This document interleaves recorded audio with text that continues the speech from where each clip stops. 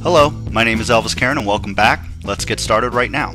I want to say thank you for taking a few minutes to watch my marketing videos, and I hope the information you're about to hear helps you start, grow, or turn around your business ideas as quickly as possible. There's 3 videos here. The one you're watching right now, video number 1, is packed with the beginner stuff that you need to know if you're a complete newbie with no website yet. Things like domain names, hosting, having a blog, using free website building templates, setting up email, and whatnot. So right now, let's go over the beginner stuff. The first step is that you need a website, also called a domain name, like this one, www.competitionless.com. Your domain name is simply the name of your website. That way, people can go and see your information about your products and services. The quickest and easiest place to do this, in my opinion, is GoDaddy.com. I've been using them for years now, and I love their free service and customer service 24 hours a day, 365 days a year. They're really easy to use. Your second step is setting up hosting. All hosting is a place on another computer where your website is viewable by people 24 hours a day, 7 days a week, and it's always live for people to see. You can have free hosting and even build a quick website with a free template if you don't know anything about building websites. A couple of great sources for this are Blogger.com, which is owned by Google, or one of the other top free blog sites like Posterous.com or WordPress.org. All of which have free hosting and a huge set of resources for website design templates that are literally point-and-click technologies you can set up in minutes with no technical education required. They usually have a guided tour, to walk you through every step of the process until your blog-style website is live. Now, you can go with a paid version of hosting at GoDaddy.com for about $50 a year, or you can go to a place I found that's online that's free. It's got free hosting called 000webhost.com and set up a free account with them. But you will have to design your own website, so use a template. So if you know nothing about building web pages, stick to the free templates at first. The third thing you must absolutely have is an email address. That way, people have a way to contact you 24 hours a day, 7 days a week, when it's 2 a.m. in the morning and they know your business isn't open at that time of day. People do research on what they're going to buy at all kinds of odd times. It's very important to give people as many ways to contact you as they can. If not, they won't, and that's not good for your business. The fourth thing you must have as a website owner is a way to collect email addresses. That's right, to collect leads. Not everybody is ready to buy from you when they first meet you. And asking for a sale the second somebody comes in contact with you is like asking for a kiss before you're even going on the first date. It might work every once in a while, but not very often. It's usually short-lived and not a real meaningful, lasting relationship. The key to internet marketing isn't to sell stuff right from your webpage, but to build a list of people interested in your products and services. Then follow up with them, starting a relationship that isn't solely based on a financial transaction, and build on that relationship until they know, like, and trust you. Then you can ask for the sale when the time is right, like getting the first kiss. The way that I accomplish this is by using an autoresponder service. I've included the autoresponder service that I use on this page. It costs $1 for the first month and only $19 a month after that.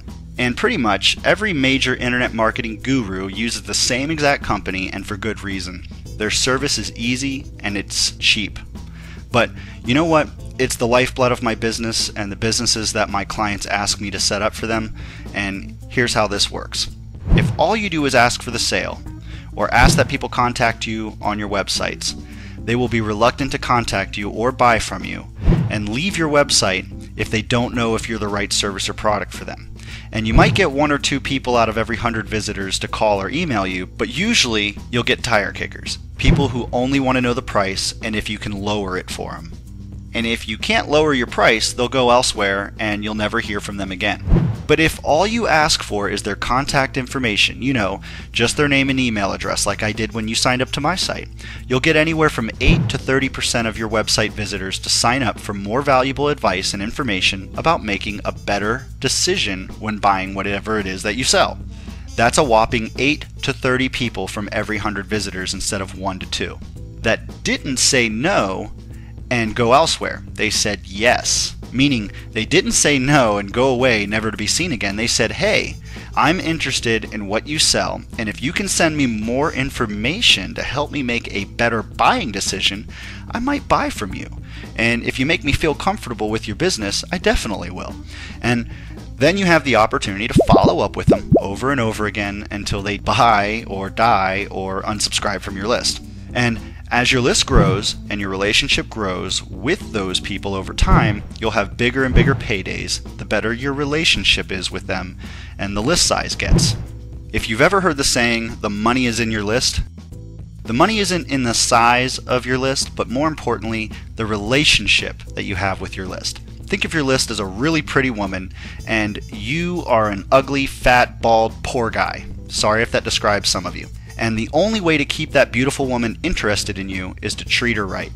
If you treat your list really well or give them money, or at least information that can make them money, you'll stand a chance at keeping your list eating out of your hands. I'll get into much deeper details with you on how to build a relationship with your list in video number 3, but for now, you're just going to have to trust me when I say that no matter what you sell, products or services, locally or nationally, you need to start building a list of names and email addresses if you want to grow your online business. I hope I'm not insulting anyone's intelligence for saying this, but the 5th and final thing you must have in order to make money online with your business is online credit card processing. I know it sounds like a no-brainer. There's a handful of places to do this. I've listed 3 places that you can get started right now with credit card processing. I usually use PayPal or Google Checkout on my websites. You can use any one you like, but those are the free ones to get started with, and I like the word free. How about you? Plus, PayPal and Google Checkout take out the same fees as most other credit card processors, and they don't charge you a monthly fee like everyone else. And you don't pay anything unless you get orders. Once you have a live website in place and a place to host it, an email account, an email follow-up system in place, and credit card processing in place, you're ahead of more than 95% of all businesses in the world. Next, in video number 2, I'll go over how to get some people to your website. So let's send traffic and get the ball rolling. Remember, the links to the things I just recommended are below this video. See you on the next video. This is Elvis Karen. Have a profitable day. I know some of you will.